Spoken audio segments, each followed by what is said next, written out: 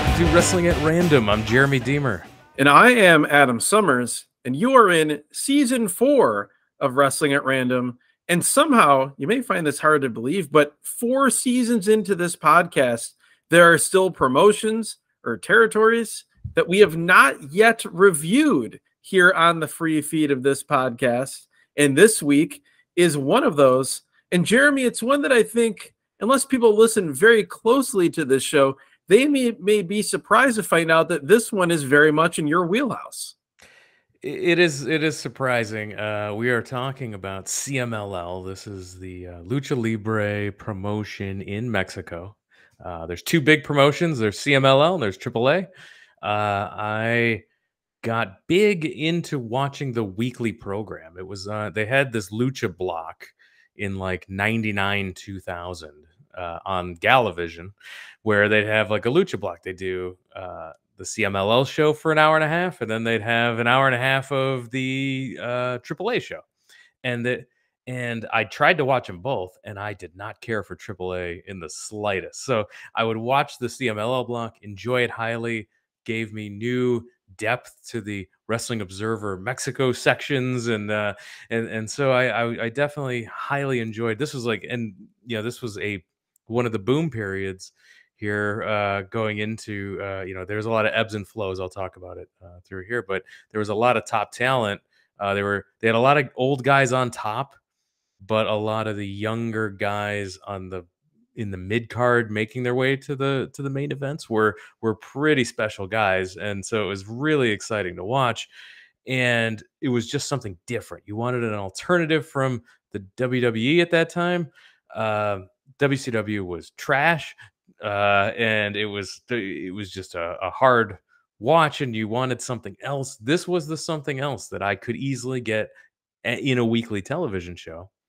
And there was nothing more disheartening than when sometimes it wasn't on and it was just a 3-hour AAA block. Like you'd fire it up and be like, oh, my TiVo set it, and all I got was AAA. That Super reminds bummer. me of back in the day, around the same time period, I guess maybe a year or two prior, when ECW was on WJYS, Channel 62 in Chicago at, what was it, 3 in the morning or 1 in the morning, whatever it was, like I think Friday night to Saturday morning. And I always set my VCR, and I'd be so mad when either ECW didn't send them that week's tape, or they just screwed up and didn't play the right tape and ended up having a repeat episode. Always super frustrating. So I feel your pain there with CMLL, which, by the way, is, if I'm not mistaken, I always hear this on New Japan broadcasts when they talk about CMLL, the longest continually running promotion in the world at this point. It's the oldest still viable, depending on your description of viable as we record this promotion in the world. You are absolutely correct, sir. The promotion started as EMLL back in 1933 is when it was founded. It eventually was renamed CMLL after they split with the NWA. This company is pro wrestling's oldest promotion. Antonio Pena left CMLL in 1992. He's the one who left to form the rival company AAA. CMLL was actually losing popularity to AAA with its more modern style in the 90s. But CMLL always had a business that couldn't lose money the way it was structured. They paid wrestlers on a percentage of the house. They owned the majority of their arenas, meaning that they got not just ticket revenue, but concessions and parking revenue, and they never paid any rent. They also made money renting out their venue to other shows. There'd always be like the circus was coming, and they would rent it out there. They also made money brokering their talent to other promotions around Mexico. When business was strong, wrestlers were very well paid by the standard of the time. And when business was weak, the company didn't lose money, and the wrestlers just weren't paid well. So from 88 to 91, again from 2005 to 2008, CMLL's Friday night shows at Arena Mexico did as good a run as any promotion has ever had in one city in the history of wrestling. They always have strong tourism business. There's no arena in the world that has drawn half as many people to pro wrestling as Arena Mexico does every year, as they do steadily anywhere from 5,500 fans to 16,000 fans each Friday night in the exact same building. It's insane. It's you hear, other territories talk about, you hear Lawler talk about Memphis, and how they'd run, every Monday night, and how you had to bring people back, you had to do different things. They've had their ebbs and flows, but it is unbelievable that they've had even at the low end, drawing 5,500 a week every Friday night in the same major city would be impressive. Also, just wanted to note that if you are a Wrestling Observer newsletter reader or an Observer radio listener with Dave Meltzer, you will never hear him, other than in the heading, refer to them as CMLL. Whenever you hear him say Arena Mexico, that's him talking about not just the shows that happen in the arena, but the promotion CMLL. Absolutely correct. And this show here, we'll see a lot of Arena Mexico, but we'll also see some Arena Coliseo as well. Yes, so, the opening matches from Arena Coliseo, I believe. Yeah, and it's funny because I know no Spanish, so I'm gonna preface this right now. I know zero Spanish words, so my only Spanish that I know is from osmosis, from watching CMLL broadcasts. That's how I was with Japanese, watching Japanese wrestling for so long. That's I'll try to help, I guess, then with my 2 years of 7th and 8th grade Spanish, which I don't think will get me much further than your osmosis CMLL TV watching Spanish will. Yeah, that literally, I never took a minute of Spanish in high school or college. I did take one semester of Japanese in college, but that's that's another story. So the thing that you note right away when watching a CMLL show, we'll preface this. You can find this as of this recording on YouTube. It's CMLL's television from October 28th, 2005. The first thing you'll notice is, man, is that ring hard. Oh. This is like old boxing ring hard. Yeah, this is like the WWF rings of the 80s into the 90s, basically until Vince McMahon had to wrestle a match and said, oh my God, those rings are so hard, let's make them softer. Those rings look like trampolines compared to this ring here. And it's what influenced the lucha style a lot, where guys, when they take an arm drag or whatever, they roll through everything. They roll through a lot of stuff. They don't take a lot of bumps on that, and that's because of the ring helping to influence that style. Well, it's fascinating too, because the ring, the environment, the surroundings are what created a big part of the in-ring style. But then now that style is filtered out all over the world to all different promotions, many of which don't have these rock hard rings, but you still see guys trained in that style and rolling through a lot of moves in that same way. And it's crazy the longevity that these guys have. Oh, we'll get to it. Like, some of these guys like wrestle into their 60s with ease, and it's like they get terrible because this is a tough style to do when you're old, but they're still stars, and they still are able to they still remain on top long past their expiration dates, for sure. This show opens with some commercials. We'll touch on commercials throughout the show. The first commercial I wanted to note was someone was convincing their date to go to the track and bet on horses. I couldn't follow along. Again, no Spanish, so I was just trying to follow along here. A lot of these commercials were very similar to the commercials we've seen.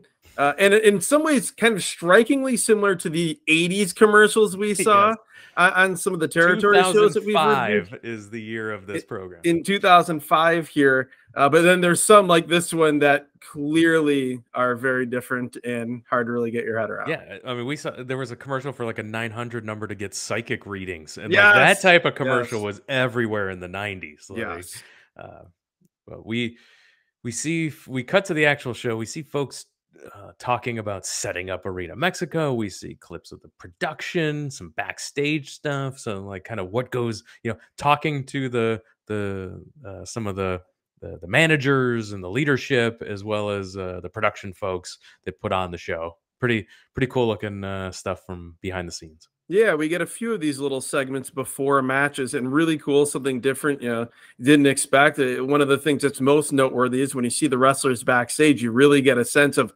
just how old these buildings are. Like, there are no amenities. No, no. We open the show at Arena Coliseo, where our first match is the Rudos team.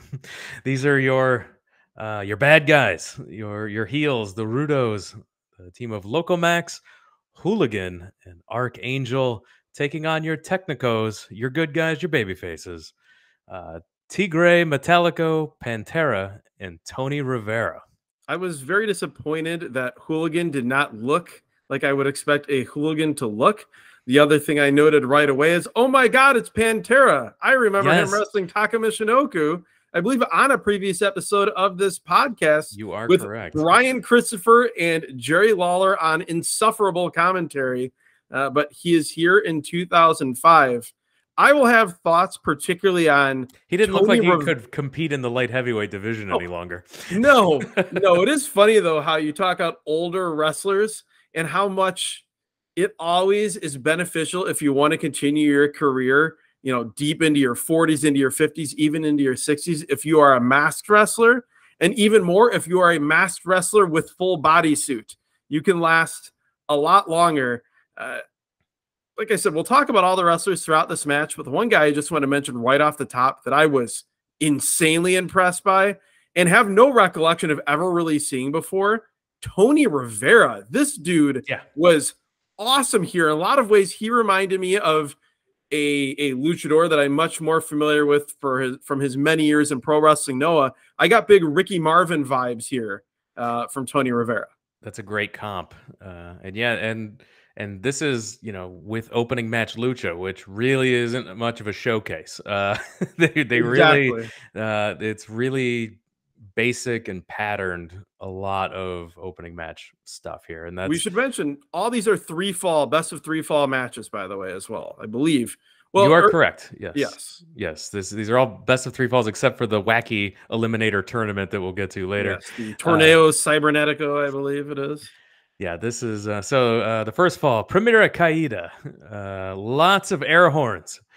And oh my God, these air horns. You talk about I needed this match just to acclimate myself to how much air horn there was going to be. I don't know if I have and I say this in all seriousness, I don't know if I have undiagnosed sensory issues around this. I could not focus on this match at all. I had to take my earbuds out and just watch this match without sound. I could not handle it. It's in Arena Mexico. It's different because it's not just the air horns. Everyone has crazy noisemakers. They got the things that spin around. There's and more variety 100% to the Rudos. Yeah, there's more variety. Here in the tinier building, it's all air horns. That's overpowering everything. Match opens with 3 straight lucha stalemates. Then we get stereo top rope drop kicks from Tigre, Metallico, and Tony Rivera, followed by stereo tope suicidas to the outside. Pantera tries to roll up Locomax, but he sits down on it, and Locomax steals a pin on Pantera for the first fall. Yes, that stuffed victory roll, the best way to describe it, other than it sounding like a sandwich you'd get at Panera, it is basically the Owen Brett finish from WrestleMania 10 we see here executed. The other note that I have, just a fashion corner on the ring, it's got the big Corona Extra advertisement on the ring, which I recall from years before on the ring for AAA in the When Worlds Collide show in 1994, which I think is a lot of people, probably of our age as well, in our early 40s. A lot of people's initial exposure to Lucha was that show. And we will actually see another guy, a guy that actually wrestled on that show, we will see later on this show as well.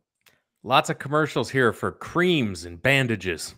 Yes, lots of ointments. I'm assuming lots of ointments and creams. This might have been a business-to-business play. They may have been advertising this directly to the wrestlers who are going back and watching their matches after wrestling and taking bumps in that hard ring. We get a clip of CMLL's version of the Nitro Girls dancing, and then we're back for Segunda Caída, our second fall. Locomax, he's pulling on the mask of Tigre Metallico as the Rudos triple team him. Pantera knocked to the outside. Archangel with a plancha to the floor. Tigre, he jumps backward off the middle rope, hitting Hooligan with a headbutt, and then hooks the guy's arms, does a wacky roll up, and gets the pin for the second fall. Yeah, very quick second fall. I love that second rope sort of springing back headbutt, almost like a back headbutt version of the coffin splash rather than the coffin drop that Darby Allin uses. One of those things that I'd love to see more wrestlers use. But yeah, quick second fall. We are even up at 1 as we are in most best of 3 fall lucha matches, it feels like, that I've seen. And yeah, we start with Archangel and Pantera going at it. A great satellite arm drag and tilt-a-whirl backbreaker from Pantera. You have to have at least one tilt-a-whirl backbreaker in a lucha match, and they reach the quota here. Always, yeah. Tercera Caída, our third fall. You've got we got a quick switch. Tigre hits a flying head scissors on Locomax. He rolls to the floor. Tigre arm drags him on the floor, which looked brutal. Yeah. Tony Rivera's in with Hooligan, and here's where he climbs to the top and hits a Rana. And Hooligan rolls to the floor. Rivera comes off the top with a crossbody to the floor, landing at the feet of the first row. There are no guardrails in Arena Mexico or here. You just land into the feet of the people. Literally and figuratively, no guardrails here. A great dive, like you said, that top rope crossbody, the plancha off the top, out of the corner from Rivera. Everything he did in this sequence just looked beautiful. That second rope Rana that you talked about, he did a beautiful like rope walk up into a crossbody in the ring before the plancha to the floor. So yeah, I want to see more of Tony Rivera. Locomax with a somersault dive over the top to the floor. Tigre with a drop kick off the apron to the floor takes out Locomax. This drop kick was kind of weird. It was a bit improvised. I have a feeling he was maybe going for something else and had to switch midstream. It landed, but it looked strange, particularly given how on point everything else was in this dive sequence. That's right. The dive sequence continues with Archangel as he does a giant crossbody off the top to the floor onto Tigre. There's bodies everywhere outside at this point. Pantera joins them with a somersault dive over the top to the floor. He heard you. He traveled back in time and heard you saying he may no longer be eligible for the light heavyweight division. And he said, maybe he's not for the light heavyweight division, but maybe for the X division where there's no limits. Back inside, Archangel tries to powerbomb Pantera, but Pantera slips behind him, rolls him in a sunset flip, gets the 3 count, Technicos with the victory in the opener. Yeah, I feel like that move, which we saw as the finish here, that sort of spin up into where it looks like you're going to be powerbomb, but instead you roll all the way over and hit a sunset flip. That's one of the moves of this show. We see it multiple times. I don't mind because to me it's one of the most simple but beautiful moves in wrestling. But it gets the finish here, as you said. We see some guys backstage at Arena Mexico walking around, including Damien Seis. And then we get more of the women wearing bikinis and boots, and then more production clips like we opened the show with. Damien, we should mention, a guy who was here in 2005. Saw him on Nitro back in the mid to late 90s in WCW. And I just went to a show a couple years ago for MLW that Damien was on. So, as you said, these guys somehow last. This match is from Arena Mexico, and we get one of my favorite ring announcers. Like, there's Howard Finkel, there's Gary Michael Capetta, there's the New Japan ring announcer, and there's the CMLL ring announcer. This guy is phenomenal. He's one of my favorites, and I had forgotten about him. He's on that Mount Rushmore of ring announcers, and I forgot about him until I heard his dulcet tones here. I love it. Let's hear him make these introductions. En un encuentro de relevos australianos lucharán de 2 a 3 caídas sin límite de tiempo. Capitán de la triada japonesa,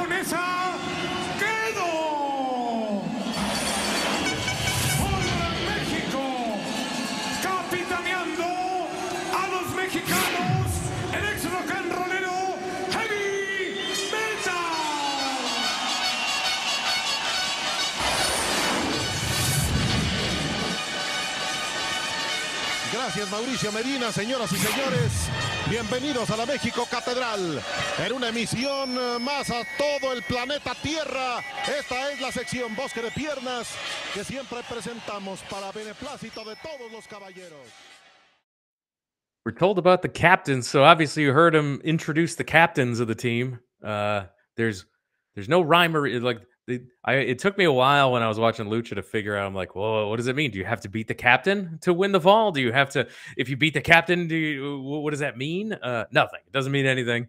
Yeah, because there's other captain's fall rules, whether it be 6-man, 8-man, 10-man tag matches, where basically you either have to eliminate all the other guys on the team, or if you pin the captain, then you win without having to eliminate anyone else. But that apparently is not the case here in CMLL. Not the case. So Gedo from Japan is the captain of the Rudos team. Yes, I was so excited to see Gedo here. This is at the height of him as a tag team wrestler at this point in New Japan Pro Wrestling with Jado, the perennial junior tag team champions around this time period. Such a great heel and a really underrated wrestler at this point. So it's Gedo.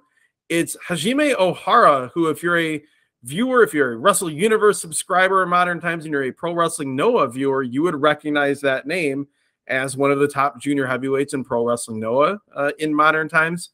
And then the third member of the team is Okamura, who, if you watch New Japan Fantastica Mania shows every year, he's the one Japanese guy who you probably don't recognize. He has been in Mexico for almost 20 years. He was in All Japan. Wow. Left All Japan in 2004, went to Mexico on an excursion, and just never came back, basically, other than for the occasional shows for Fantastica Mania, whatever. He's completely embedded in CMLL in Mexico. A lot of times when guys get sent over, he's kind of the guy. Guys get sent over from New Japan, I should say. He's the guy that they work with first.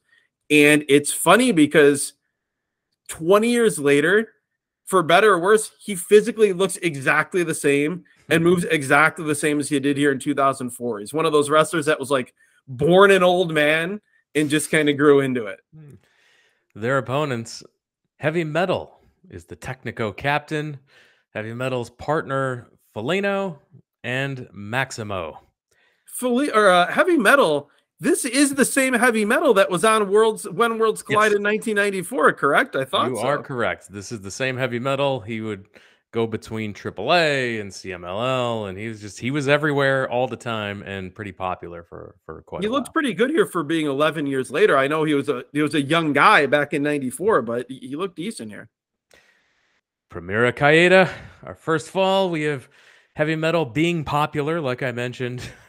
We have Gedo being a heel, like I mentioned. He is in his element here with this crowd that just hates him. That's 100% what he wants out of his life, is to be hated. He bows to the ramp and is jawing with the fans. And it's in a setting like this where you really realize, on top of he was a very solid in-ring wrestler, his character is just a 100% amalgamation of every American-style heel that he grew up watching through tape trading. Like, he's every single one of those territory guys rolled into one. We get a handspring bouncing off the ropes, then hitting a back elbow to Gedo. Heavy Metal puts on an abdominal stretch while Felino and Maximo take out Okamura and Ohara.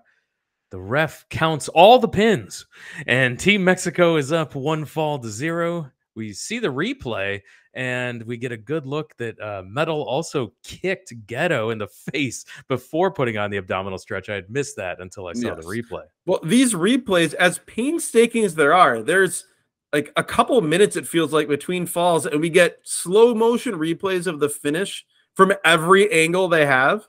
And at first blush, that might sound like it's going overboard from a production standpoint, but almost every time the initial camera shot you see is just a blur, and it's hard to tell who pinned who, why it happened.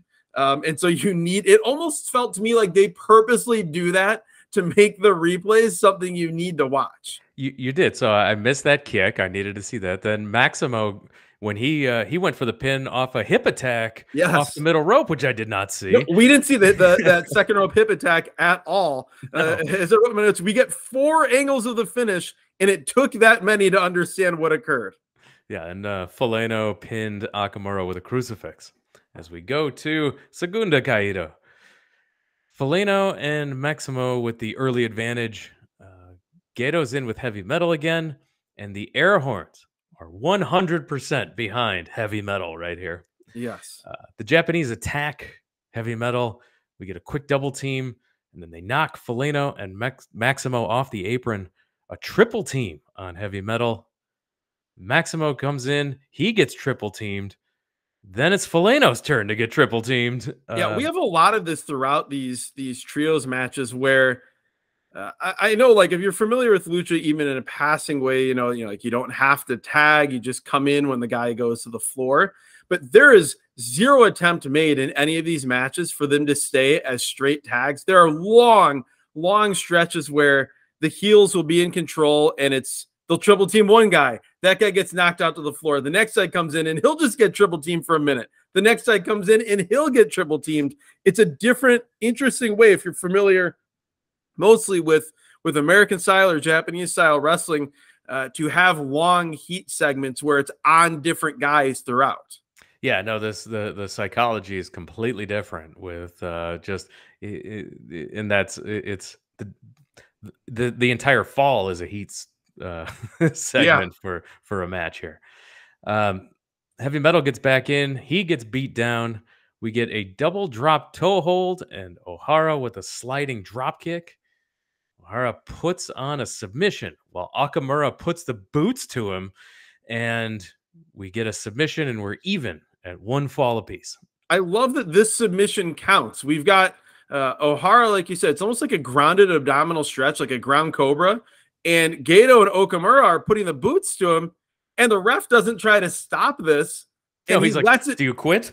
Yeah, exactly. Like it's 100% legal, not even with like a 5 count or anything. It is 100% legal for it to be 3-on-1, even in a submission hold. So one of the many differences you have to wrap your mind around if you're delving into a CMLL show for the first time.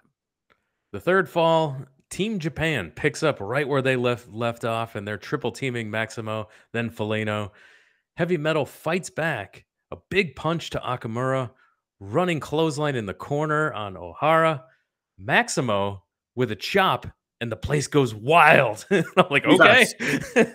They were ready for him to get some offense, apparently. O'Hara and Metal are in. Metal hip tosses him over the top rope to the floor. Heavy Metal gets knocked to the outside from behind. In the ring, Okamura hits an inverted DDT on Maximo.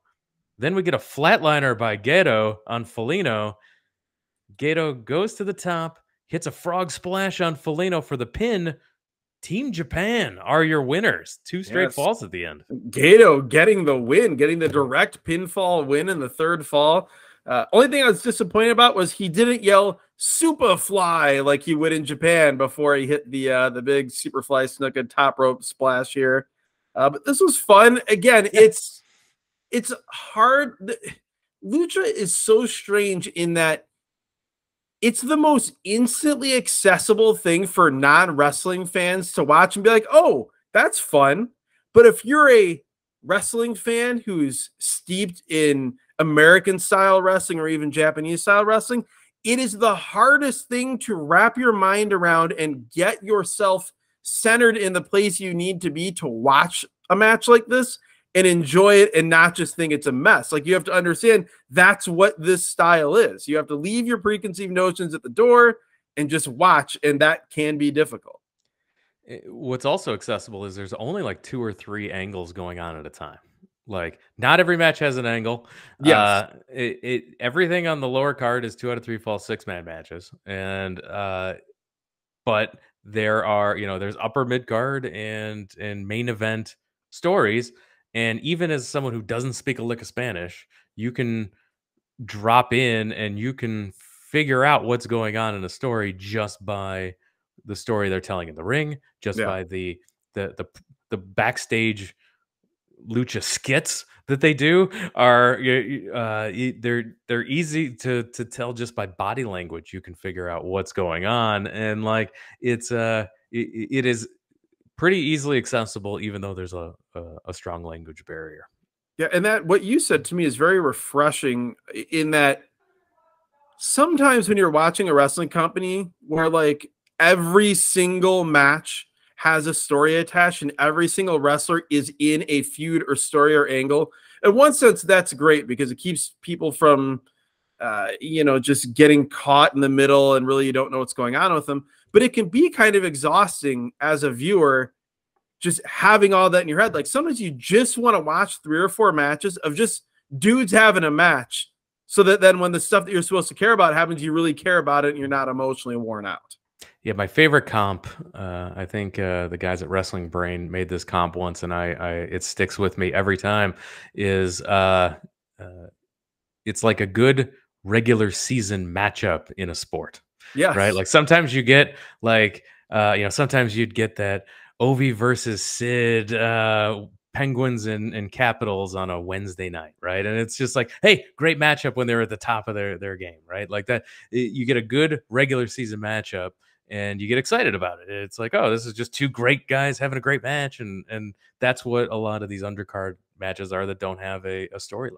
Yeah, and some of the undercard matches feel like a random Tuesday night Columbus Blue Jackets Phoenix Coyotes game, and that's fine too because then the good stuff stands out if not everything is blow away great. We see a graphic for El Hijo del Santo saying that the first playoff tournament, the Silver Legend, is what the screen says. So there's going to be a tournament for his father's a trophy with his father's mask on it here. Silver Legend. We'll see that later on. More commercials for pills.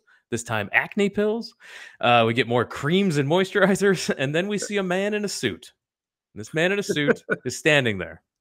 And then the camera zooms in on his ass. And then all of a sudden we see a doctor standing in hell. And yes, this is a hemorrhoid commercial. I mean, really, it's the universal language of describing what it's like to have hemorrhoids. Like I understood exactly what they're doing. And I also like the storytelling of the progression of commercials in this break. You've got the acne cream. Then you've got all the other creams and ointments. And then you've got the commercial of someone's ass in hell because they have hemorrhoids. I feel like they're telling us something here. Amazing top tier commercial break. So we get a stellar moments highlight package from the week. And we see a dude named Bam Bam jump off the ramp to the ringside area. He jumps over a couple of rows of fans to wipe out his opponent. This dive was awesome. They made a massive mistake by making this the first stellar moment that we would see, because my expectations were through the roof after seeing this dive. It looked like the lucha ramp equivalent of that New Jack dive that was in the ECW Open for so long, where he's like flying through the air and his arms are waving around. That's what this looked like. And then after that, we just see like a power slam. Hey, it's not just a power slam. That's Dr. Wagner Jr. power slamming Atlantis on the ramp. And yeah, it was pretty cool, but I just saw something at the ramp even better. I love Dr. Wagner Jr. Oh, yeah. And one of the coolest things about Dr. Wagner Jr., he used to come out to Bon Jovi's Bad Medicine as a theme song. Loved it. One of the best combinations of wrestler and theme music. I remember him in New Japan in the 90s, early 2000s, coming out to that as well. We then see a clip of a crazy double backflip spot by Mystico and Mr. Aguila, who was S.A. Rios as well in the WWF. This is just a cavalcade of short-lived light heavyweight champions in the WWF here on this show. But this crazy double backflip spot straight into a La Mystica from Mystico onto Mr. Aguila for the submission win. I forgot how awesome Mystico is until seeing La Mystica again. I'm like, I That finish is Oh, it's so beautiful. spectacular, and he's so good. And it's crazy how he went to WWE and they just broke him. Well, yeah, because he went there as a massive star, as a guy who had revitalized the business in Mexico and had created a boom period almost single-handedly. Obviously, he had rivals that elevated things as well. He was Wrestler of the Year in the Wrestling Observer newsletter, the first luchador to win that. Goes to WWE and rightfully thinks of himself and carries himself as a star because A, he is one, and B, that's what he's always taught to do. He gets to WWE, and that's the worst thing you could do there is be a star from somewhere else. And they just, like they've done with so many other guys, just beat it out of him. Ugh. And yeah, so now we see the plaque. We go back to the ring. We see the cool plaque. They're holding it up with the Santo mask on it. I have no clue what the rules are or what's about to happen here. So we'll figure it out as we go along. But we get a graphic for Group A where we get La Máscara, Misterioso, Averno, and Negro Casas. Negro Casas. I am so excited when I see this on the screen that we are going to get to see Negro Casas, because my recollections of him every time I saw him was that he was incredible. It awesome. Didn't matter how old he was, even in his 60s. He appeared in 2022 on an episode of New Japan Strong Wrestling in the Ring. And speaking of New Japan Strong, I was shocked to see Misterioso, who we see on an almost weekly basis on the New Japan Strong television show, was in CMLL in 2005. What? Group B, El Hijo del Santo, Volador Jr., another person we see a lot of in Japan. We get Jado, the other half of Jado and Gedo. Jado, who we should mention, by the way, jacked to the gills. Very much so. He is huge here. And then Hombre Sin Nombre. Hombre Sin Nombre, which is like it feels like the Mr. X of Lucha. It's just a man with no name. At first, I thought it might be Brutus Beefcake. You remember between when he was the Butcher and all these other things, he had a brief run in WCW as the man with no name. Volador and Averno were awesome together to start this match. Yes. We see Santo doing a tope suicida through the corner. I love his tope, where instead of going like in the mid part of between the second and third ropes, he runs toward the corner and hits that. Very cool. Yeah, and we talk about guys that do tope suicidas like this, and Santo is so cool. Not only like doing it through the corner like that, but every time he does a tope, it's with a ton of speed and a ton of force. Yes. Like this, like Darby. It's not Allin's a John Moxley tope. No, like Darby Allin's a guy who does he does a ton of speed, a ton of force, and it feels reckless. Here, it's like it's graceful, but with a ton of speed and a ton of force. You know who it actually reminds me of? The guy who I think has show in, show out in modern times the best suicide dive, the best tope suicida. Bushi. It's very similar in that it's a ton of speed. His feet never hook on the middle rope as he goes through. It's always clean, but he lands it. It's not just like he puts his hands out and barely touches the guy. El Hijo del Santo is one of those guys also that whenever I see him, I'm always surprised by how athletic he is, because he just doesn't have that athletic look, particularly this deep into his career. Got a little bit of that beer belly going on, and he just doesn't. It doesn't matter. He still executes all the dives with the same speed and precision that you would expect of guys younger and in better shape than him. Jado gets in there, and this man does zero lucha, and I loved it. No, even less than Gedo, who is capable of doing some, being a base. Jado doesn't have an interest in being a base for anybody. It's chops, it's forearms, it's poses, and then it's chops, and then it's forearms. Yeah, cracks me up. Guys were in and out here. It was hard to keep up with. Well, to the point that I was trying to figure out if that was the rule, that like you did a couple moves and then you had to go to the floor and then someone else came, knocked someone else to the floor, because it felt like the first 5 or 6 minutes of it was two guys in, they'd go for hard for about 30 seconds, someone would get knocked to the floor, someone would come in. Like this progression kept going at sort of the same intervals for quite a bit of this first fall. For not the first fall, but of this first stretch of the match. Yeah, we start to figure out the rules here as we see Hombre Sin Nombre eliminated by submission. He was eliminated by La Mascara. And so it's like, okay, so if you get pinned or submit, you're out and the match continues. So it's Group A versus Group B. So it's basically a Survivor Series match. It's a Survivor Series with Lucha rules. And Jado eliminates La Mascara with a crossface. La Mascara is getting stretchered out. I don't know what happened here, but they had to bring out a board and everything for this guy. Yeah, a few times we have that, and it's a great thing too, where you don't have a full stretcher. It's just a plastic board, and you just carry the guys out sort of unceremoniously. Hopefully everyone was legitimately okay, because we've certainly seen that in very, very dire, tragic situations with the backboard.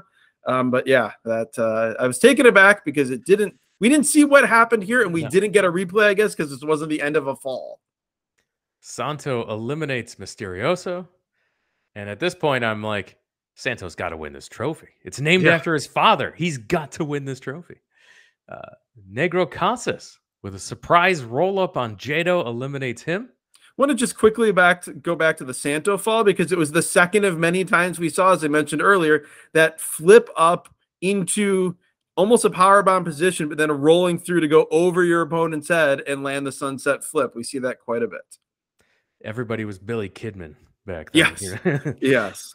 Santo with a top rope belly-to-belly suplex kills Averno.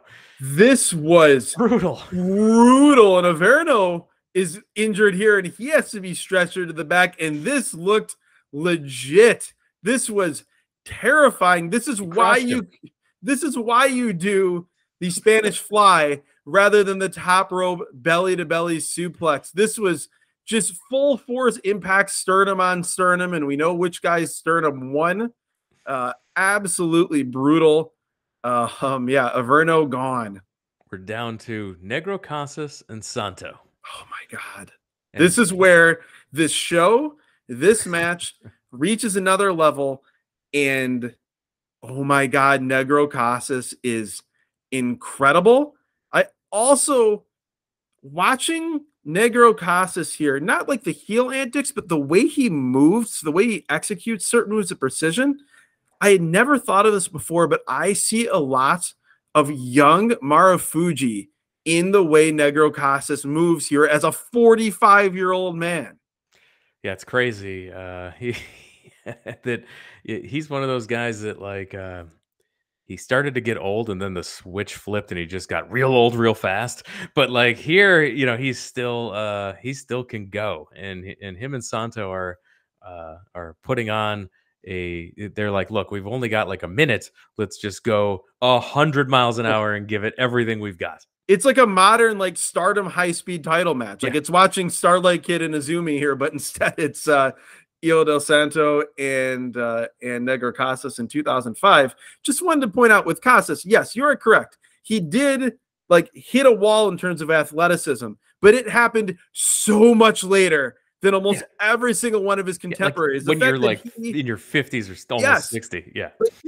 Here at 45, he was at warp speed, and that would continue for years after this. Like, particularly given the style, the rings, like you talked about earlier, it is freakish that he was this good as deep into his career as he was. He was by far the best person on this show. Like, there was no one even close to him. Santo with a top rope dive to the floor. In the ring, Casas with a brutal running drop kick to the seated Santo. First, all right, so the finish comes when Santo and Casas do a double pin. Both their shoulders are down. There's controversy over who won. The best ring announcer, he says, we will have the ultimate fall. So we're going back. I'm always amused whenever they have these, like, where particularly when it's a championship match or a trophy match, a tournament final of some sort, where you have a double pin or you have a double count. Like, the only way to settle this is for the match to continue, for it to go into overtime, have an extra fall. But it's always sold as like, what are they going to do? Yeah. What solution could there possibly be to this conundrum we all find ourselves in? We're going to on cut this the Friday trophy night in half. Yes. And you get no, exactly. No, you get the trophy, you get the base. No, this is what had to happen, and it does in fact restart. Casas immediately gets thrown into the ropes in violent fashion. This is the GIF. If you follow us on social media, the GIF for this show is Negro Casas getting like legs swept, legs first into the top rope and bounding backward. When you watch it real time, it looks violent, him being thrown in here. On the replay, it's the safest thing you've ever seen. Which is, you just described ideal professional wrestling. It's unbelievable. Like, I watched it in real time and I screamed, and then they showed the replay and I'm like, ah, well done. That guy's a pro.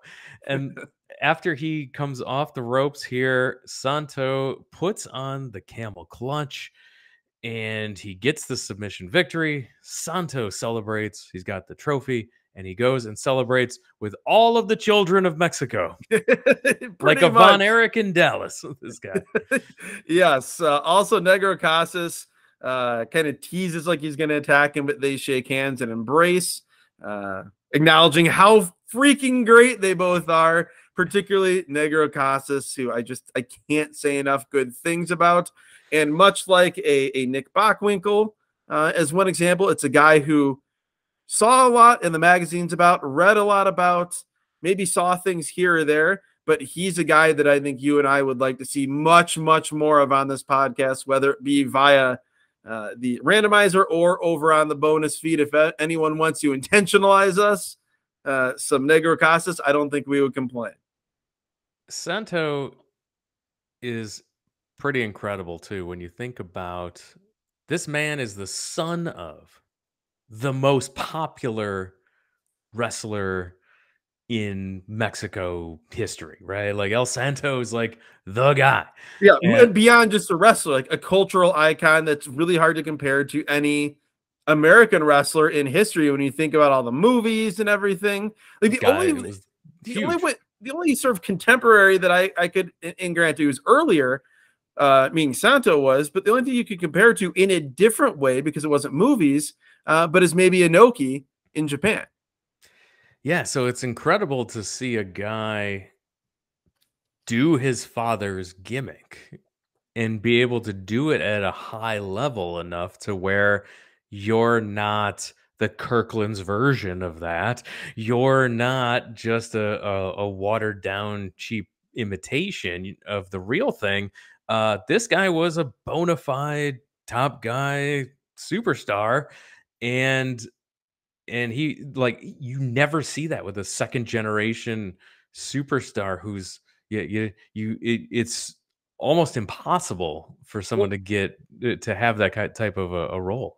Think about, on this podcast, all the guys we've seen that have not been able to do that to a dramatic degree. Think about Eric Watts. I think about Greg Gagne is probably like, Greg Gagne, 100%. But yeah, you get it's crazy. David Sammartino, another one. Like, all these guys that were the sons of, whether they be regional or national icons, that just didn't have it at all. No, and this would be all three of those guys put together in the popularity of Santo. Exactly. And he did it. So it's always impressive to see El Hijo. The pressure. Imagine the pressure. And I guess to an extent, maybe you're under a mask, so maybe that helps a little bit internally with the pressure, but still think about the immense pressure of being the son of El Santo and being able to do what El Hijo del Santo did for so long. It really is incredible. Our main event, Universo 2000, Ultimo Guerrero, and Rey Bucanero. I love Los Guerreros del Infierno. These two guys, Ultimo Guerrero and Rey Bucanero, were my favorites when I was watching CMLL. I was obsessed with Los Guerreros. They had an awesome handshake. I did the handshake with my roommate Pat all the time. They do the raising the roof sort of thing, the whole deal. I love these guys. They were so great. We see them coming out with they're partnering with Universo 2000, and they come out to Queens, We Will Rock You. Like any good 80s wrestling show here in 2005, that is the theme song. And I'm all excited to watch their whole intro and everything, but they're immediately jumped on the ramp by their opponents. We get El Hijo del Perro Aguayo, Hector Garza, and Terrible.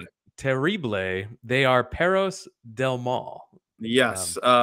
We should mention a few things. First, you talked about Hijo del Perro Aguayo, another one that was shockingly great considering how huge of a star Perro Aguayo was. You know, another one of those kind of define the odds type of deals. With Terrible, people who watch New Japan may remember Terrible having a run several years back in the tag league in New Japan and being sort of a satellite member of LIJ for a period of time. I thought he sucked as always. Nobody sucks more than Universo 2000. No, he was old and terrible. He's one always of those guys too that, like, I feel like if you weren't following Lucha all the time, you always heard the name, and so you had like an idea of what they were in your head. Like for me, El Connect was another one of those guys that when I finally saw him, like, oh, that's what that is. Yeah, but wasn't super impressed by him. He's always been bad. Like I don't know a time where he was good. Like he was always bad. He was always like the heavyweight champ, and like that meant zero because it wasn't the big title. It was a lighter weight promotion for the most part. There was never like, so you're telling me he was old and bad here, and there was never a time when he was he was old and bad good. 6 years prior when I was watching him there. Yeah, no, the guy sucked. Well, how about Hector Garza, a name that I think would probably be the most familiar with American wrestling fans out of everyone in this match from his time as a young wrestler on WCW Monday Nitro, hitting those awesome torneos to the floor, being a big guy that can move. Here he's got basically a buzz cut, and he is freaking gigantic, like Davey Boy Smith level. He is huge. I was not fully prepared for what he was going to look like here. We should mention also, this is Rudo versus Rudo. So we learn right at the start that the even more Rudo of the Rudo's teams is Perros del Mal as they interrupt the Los Guerreros entrance, as you said. Yeah, another way people might know Hector Garza, in addition to that, is that his nephews work for WWE current day as of 2022. Humberto Carrillo and Angel Garza are nephews of Hector Garza. As we go to Primera Caída, our first fall, Perros del Mal are killing everyone. Yes. The camera missed it as they were watching Rey Bucanero and Terrible fighting on the outside, but there was a small package win out of nowhere after this ass kicking by Universo 2000. What? You say missed it, and like, because there's no bell that happens after these falls. So like, it just happens, and like we see refs raising arms, but there's a pile of bodies. The camera, again, for the live shot, they picked of whatever 5 angles they had, the worst, least clear, most confusing shot of the action in the ring, so that then we have to watch by like the third of the 5 replays we see in between falls. We understand what happened, but it's so much more pronounced here because, like you said, this is a Perros del Mal beatdown for this entire fall.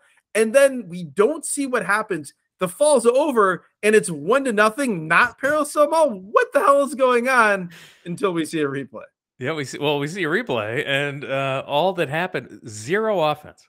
No moves were done. It was literally just a small package out of nowhere, and Universo 2000 got the pin. So first fall, kind of a shocker. Then we go to Segunda Caída.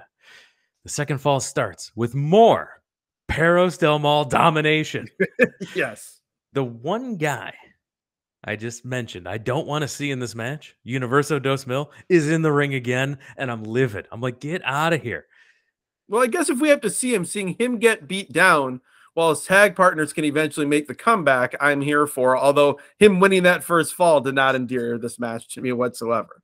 Yes, finally we get some Los Guerreros. Ultimo Guerrero does a slingshot to Hector Garza, but holds on. He's holding on to his legs, so he just kind of ends up standing him up. And Ray Bucanero flips over the top, does like a blockbuster, sending Garza down, but down across the bent knees of Ultimo Guerrero. This was awesome. Guerrero keeps holding him in that position, now laid out, as Bucanero goes to the top rope. It's a corkscrew senton. Awesome sequence. I love these two guys. They are so great. So spectacular. This was, from an offensive standpoint, by far the best thing we saw on this show. It made me want to see so much more of them as a team. It made me question why no one has brought this sequence of moves back as a double team going forward. I also love how after this, as Ultimo Guerrero is just ruling the ring as he's wont to do, he starts utilizing hair mares. I always love seeing in modern men's wrestling hair mares. These were mean and violent. I loved it. Everyone fights outside the ring, and then all of a sudden there's like a vendor tray, like a concession vendor. They take his tray and they start hitting Ultimo Guerrero with it. They're holding Universo 2000 across a box in the middle of the ring. At first I thought it was the stairs, but yes, it is just a box. And then Perro Aguayo comes off the top with the double foot stomp. There's random dudes that hit the ring, and they take off shirts to show they're in Perros del Mal shirts. I don't know who this is or what's going on. Perro Aguayo grabs the microphone. He cuts a promo on Universo 2000. Universo tries to fight back, but is quickly overwhelmed. The official decision is Perros del Mal were disqualified, but the beating continues, and the show ends at this point. It was chaos. It's Perros del Mal was a hot act. I felt robbed of not getting to see Los Guerreros del Infierno. So extra heat on Perros del Mal from me. But watching Perro Aguayo Jr., I'm like, what a tragedy that guy passed away in 2015 at the age of 35. Yeah, in the ring, if I'm not mistaken. Yeah. No, absolutely. But he was great here. I mean, you want to talk about like, you want to talk about a guy who like Roosh wishes he could be. Yes, that's a great way of putting it. Yeah, it's unbelievable. I actually I thought from a performer standpoint, I thought Perro Aguayo Sr. sucked. Yes, and so correct. I remember being violently angry watching on Worlds Collide when he's like beating Conan and everything. And so I was predisposed to not like the next Perro until I saw him. I'm like, oh my God, this dude is incredible. You mentioned this beatdown. So the beatdown goes on. We go to commercial. We come back from commercial. We see like the clips of what are, who's going to be on next week. And then they go back to the ring and the beatdown is still happening. They rip the shirt off the referee. This hilarious visual of this old kind of rotund referee with no shirt on, but he still has his IFB, earpiece to get communications from the back. That amused me greatly. And the other thing, just this beatdown, it was the most NWO 96-97 beatdown that I've seen from a heel group that came after that. Like, you see a lot of times you try to do that and it doesn't come off that well. This felt like one of those early NWO chaotic beatdowns to end an episode of Nitro. And Ultimo Guerrero and Ray Bucanero, these are top guys that they're beating down. And they're beating down singing Lex Luger. They're not beating down Johnny B. Bad or something. Yeah, so this was the people were going absolutely bonkers for this. So the heat was great, and I'm sure it led to more great stuff and the continued push. But they were going bonkers for it, but it was again in that NWO way where you had, yes, some people were booing, but you also had a lot of people, particularly a lot of guys in the crowd, cheering wildly for this Perros del Mal beatdown. So you could see they had something here more than just your typical heels that get booed sort of unit. Yeah, great stuff. So, Adam, this is one of your first times sitting down watching an entire episode of CMLL. Uh, what we didn't have here that's indicative of a normal show. We didn't have the backstage segments. We didn't have the skits, right? There was no skits on this one. Instead, we had like kind of the production crew, behind the scenes stuff instead. So you missed out on that. I think that would have put it over. That would have been your favorite thing. So you missed out on that. But otherwise, this is a pretty by the books type of a show here. Best thing on the show for you? Without a doubt, for me, it's Negro Casas. I just thought he was off the charts incredible, particularly that last minute of him and Hijo del Santo was one of my favorite things I've seen in quite a few episodes of this podcast. One of my favorite things this season for sure. Seeing Ultimo Guerrero do Ultimo Guerrero things was also great. As far as the show itself, I really enjoyed it once. Like I said, it took me about halfway through the show for my wrestling brain, if I can use that phrase, to switch into lucha mode. You know, you're watching it through that prism of how you normally watch wrestling. You're like, oh, I don't know. What are they doing? What are they doing? And then it just sort of flips like, yeah, this is lucha. Just go with it. And then I had a great time. But yeah, for me, I would say Negro Casas for sure was the highlight of this show. Yeah, for me, I'd say, you know, that Santo Negro Casas interaction was great. I thought that the dive over the people off the ramp was pretty. That was a stellar moment for sure. From the unidentified Bam Bam. Yes. And then I definitely.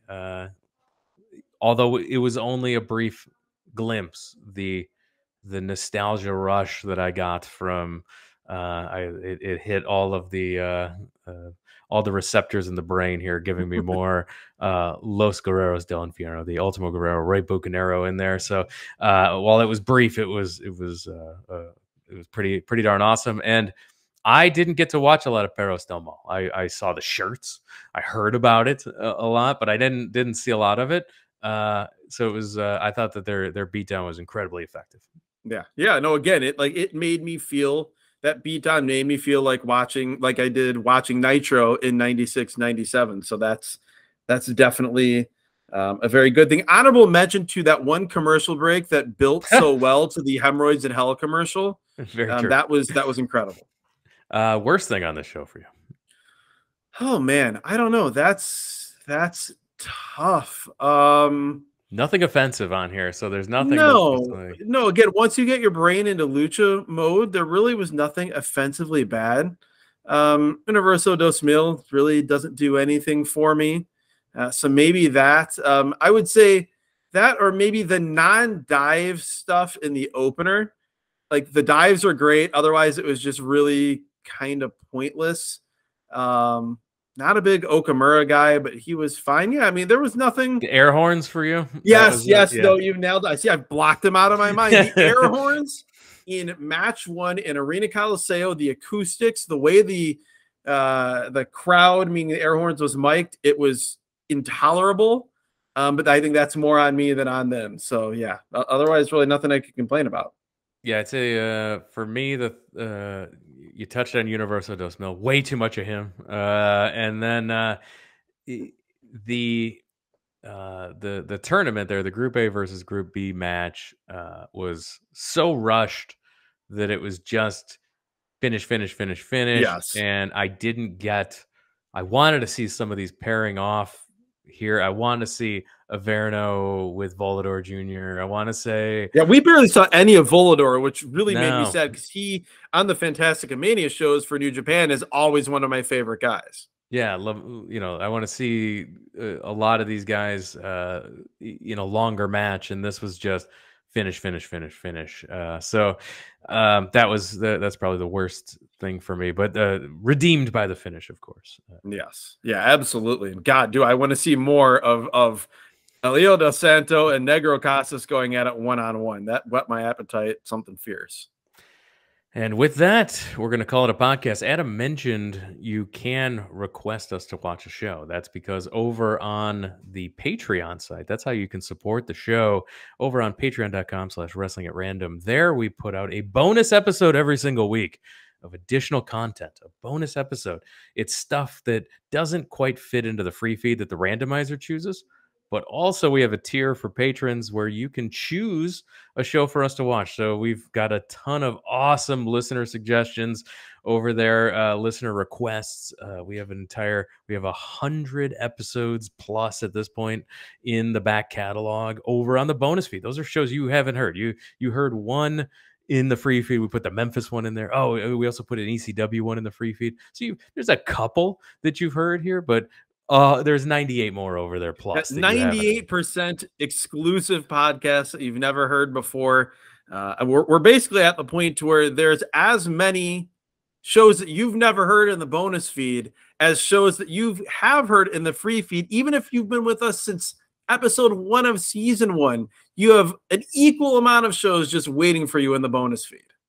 Just $5 unlocks the entire back catalog for you. It's a great deal. Now's the time to do it. It's a great Christmas present for your friends. Get in there and go ahead and try it out. Fire it up for a month. Unlock all that stuff. Listen to some bonus content, and you can pick and choose. And then if you want to stick around, a lot of people do. Keep that recurring $5 going, and you continue to get new episodes every single week. And you're traveling for the holidays. Nothing beats unlocking all that bonus content and having a ton of stuff to listen to while you're doing your travels or commute. It's a lot of stuff there. It's evergreen content. It 100% is. And in essence, while we wouldn't recommend this, and we don't think you'll do this because we think you'll hear these episodes and want to continue subscribing, in theory, for $5, you could go and download every single one of our bonus feed episodes, load them up on your player of choice, and then have all that content with you for God knows how long until you get through it. We think you'll do that and then still keep subscribing. But either way, you could get, God, how many hours do you think? Because some have gone a little, you probably got at least 100 hours of content over there, maybe more, waiting for you. And so that's the best way to support the show. If you can't support the show financially in these times, we totally understand as well. Wrestling fans know other wrestling fans, so you can spread the word about the show. Tell them about the podcast. Show them how to subscribe to the podcast. We're available on any podcatcher of choice. Get them in the free feed. Have them start listening to this show. Your word of mouth is another way to support the show. Show them the YouTube channel even. I was about to say, and give us a subscription on the YouTube channel. That's right. We have a video version of this podcast. For the first few seasons, we were putting up just audio versions up there. But starting in season 4, we started putting a video version of this podcast. You can see Adam and I's smiling faces up on YouTube as we do this. So you can get the video version of the podcast via YouTube. And every subscribe over there helps us as well. So even though you're subscribed to this podcast on your podcatcher of choice, throw us a subscription on the YouTube also. Totally helps us work the algorithm so that other people can help them find the podcast. And it's also a great way to interact with the show. We need another shirt. We have the logo shirt. We need another shirt that has our logo and also says work the algorithm. And then we've got our social media as well. That's if you can interact with the show via YouTube comments. We love those, as well as Twitter and Instagram at Wrestle at Random, and Facebook.com/Wrestling at Random as well. All places where you can interact with the show. If you follow us on social media, you will. We put out the GIF of the show every single week, previewing what episode we're going to review that Sunday and what's hitting your bonus feed every Thursday. Yeah, absolutely. And yeah, those GIFs, don't miss out. If you like following this show, you like listening to the show, you need to follow us on social media because you might just get hypnotized by seeing some of these things on an endless loop that we've created for you. I always go back to the, from earlier this season, I think it was, the Dusty Rhodes arm wrestling GIF. One of my proudest moments with this podcast or in life in general, as sad as that may sound, is creating that GIF. And with that, we're calling it a podcast. Adam, thanks for joining us. Thank you, Jeremy, and thank you, CMLL. Thank you, everyone, for listening, and we will talk to you again next